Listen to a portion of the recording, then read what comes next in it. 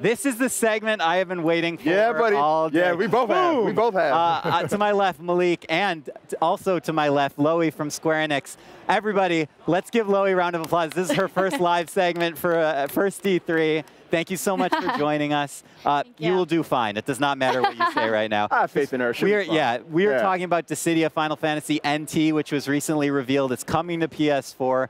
Loey, before we get into in deep with it, tell me a little bit about just generally what the game is all about. So what's different is that it's actually 3 versus 3, and what that means is you're not playing the 3 characters. You're playing one character. You have your team. They're going to select their characters, and you're going to go defeat the other opponents, which is also a team of 3. So it's very different, but it's very cool. And this is a huge difference from the original PSP games, which both Malik and I are huge fans of, because those were pretty much one-on-one all the time. This introduces just a whole new layer of strategy, right? Absolutely, and teamwork. You got to have teamwork for this one. So I want to ask a quick question, just about the name. What does NT stand for? It stands for New Tail. New Tail. Wait, oh really? It does, because a lot of people were saying it was Team Ninja backwards. And I was like, that makes no sense to me at all. I've actually heard that a lot. Yeah. Yeah, but no, it stands for New Tail. New Tail. All right, we got it right here. Another PlayStation exclusive. So Loey, I know we have not revealed a lot of the villains that are going to be in this yet. I'm going to assume that there are villains in this game. Oh, of course, yeah. But tell us a little bit about the characters, because there's a lot of familiar faces in this game. There is, absolutely. Oh, yeah, there's Tita's right there. So the gameplay and the characters, you're going to have the house of all the most iconic heroes and villains from the franchise. I'm dying personally to play Sephiroth. I know a lot of people are too. So yes, definitely there will be villains. Excellent.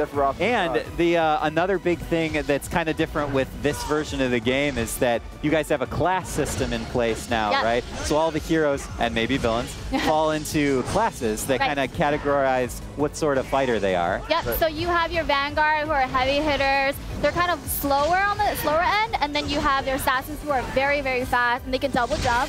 And then you've got your Marksmen, they're for long range attacks. And then you have Specialists, who are special in their own way. Right. Yeah. Do you have any favorites of the classes? I have to say I love Assassin. Okay. Just because for that speed, you can dodge quickly, you can attack. Yeah. That was Flawless? Is he Assassin? Flawless and Assassin. I love it. I was playing him yesterday. That was the one I felt resonated the most with me. Yeah, he is fast. Yeah. So how do you go about choosing your team? Is it just, you just choose your one character and your team's kind of auto-assembled, or? They do, but I mean, you can communicate with your team, and I personally, if I could have a perfect team, I would want it to be well-balanced. Right. So I would want maybe a Vanguard, an Assassin, and someone who has long-range capabilities. Right, so you can pick what class. Right. Gotcha. Right. Yeah, and that's something to note, because obviously Dissidia has a single player, like where you're playing offline, but you also have online play, and that means that me and Malik and maybe Meredith can all jump in, be playing that together online, right? Or me. Okay. I figured you'd be busy, working on the game. Right. Always have time to play Dissidia. Right. Yeah, and there's a summoning system in this game, too. Oh, yeah. The moment that you say Final Fantasy summons, I'm already in, but tell me a little bit about how that system works. So you get to select your summon, and then once you select the summons, once you're in the arena, the summoning cores will appear randomly. You attack it, it'll build up that meter, and then once the meter's full, you and your team press the touch pad, and then you'll be able to summon it. Easy. And who do we got? Who are some classics? Oh, you've got some greatest classics. I love Shiva personally, but you've got Ifrit, Ramuh, you've got Odin, you've got all the classics. Ooh, I'm more of like an Alexander guy, dude. Alexander? Yeah, because like when I was like, oh, this is a giant holy robot. Like, who came up with that? Like he shoots like crazy laser beams, and like the ground explodes, and I was like, at that point, I was in love. Ever since then. Right. 4 or 6. I'm going to have the whole internet go after me because I don't remember. You better be careful with that, man. I know. Fanaticism No, there, dude, man. I understand. Trust me. Right. But as I was telling Loey before when we were playing the game for the first time, one of my tattoos is Dissidia related. Oh, so, I mean, I'm hardcore. Yeah. Go ahead. One thing I liked about the older Dissidia was some of the customization. And so could you tell us a little bit about all the elements that you'll be able to customize? Are there any customizable move sets or anything like that? Absolutely. So there's this thing called the EX skill. So basically in the demo that we have right now, it's preset between A and B. But once you actually have the game, you'll be able to customize how you want to use your EX skills. Some of them have HP regen, bravery regen, and the other ones are about how you want to attack. Nice. And of course, there's a lot of balance between different skills, right? So you were saying that some of the characters like way more long range focused than melee focused. So right. Very cool. All right, so I got a bit of a curveball I'm going to throw at you here on the screen. Curveball? maybe not much of a curveball. So, what is your dream team of 3 Final Fantasy heroes?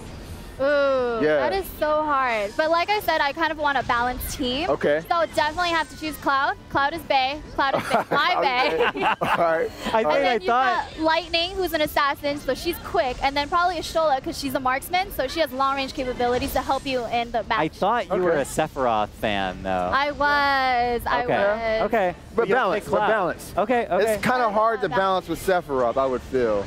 I mean, it's possible, but probably difficult. Yeah, I wonder if we'll be able to put Cloud and Sephiroth on the same team together. I would love to see that. That's a lot of workplace tension that you just don't want to bring around. Exactly. I don't want to be around that water cooler talk at all. Yeah.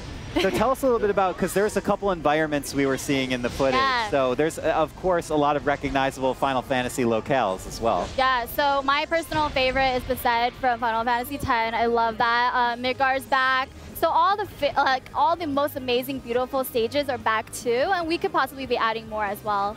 And there's some environmental strategy too, because Dissidia, especially the PSP games, were a lot about positioning too, because that's one of the things I actually like. You may disagree because you're a fighting game fanatic, but I like that when positioning plays a big part in battle, right? I think that's great. Like when there's like mountains and stuff in the original Dissidia that you kind of had to figure out where you were, and it's very vertical as well. Right. Yeah. I mean, like, that strategy must be hard to keep straight in your head. You have the 3D environment, and then on top of that, you have a little map on the right-hand corner, so that definitely helps out too. Right. Okay, good, because I can't keep track. I know, right? There's a lot going. I know, there's so much. Can you tell us a little bit about the basic movement in this game, like the dashing and stuff like that? Yeah, so what we have is a bravery combat system. It's very unique. What you have to do first is accumulate the braveries, and then once you can do that, you attack with your bravery points, which was what you see here.